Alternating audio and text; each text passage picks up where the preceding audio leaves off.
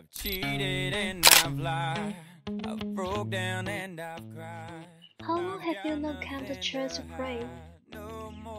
During this special time, gathering is not allowed, and faith has been driven into the cybersphere by the need of social distance.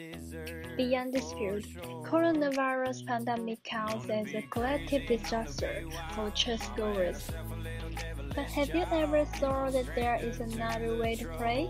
Maybe we can drive our car to the church and just sit in the car. And the product we need is an FM transmitter, with which we can pray in the car and no longer fear the virus. Due to the state ban on all gatherings of 10 people or more to prevent the spread of coronavirus, regular church services were cancelled and replaced with a creative solution, that is, drive-in church.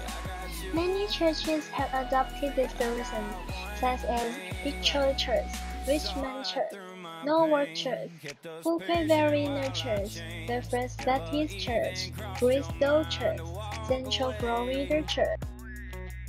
As a devout believer, I know you must be interested in it, and I suggest that choose all those FM transmitters that can bring you the maximized profit, including the best quality with the most preferable price so that you are able to broadcast loud and clear from God to the people like the old days.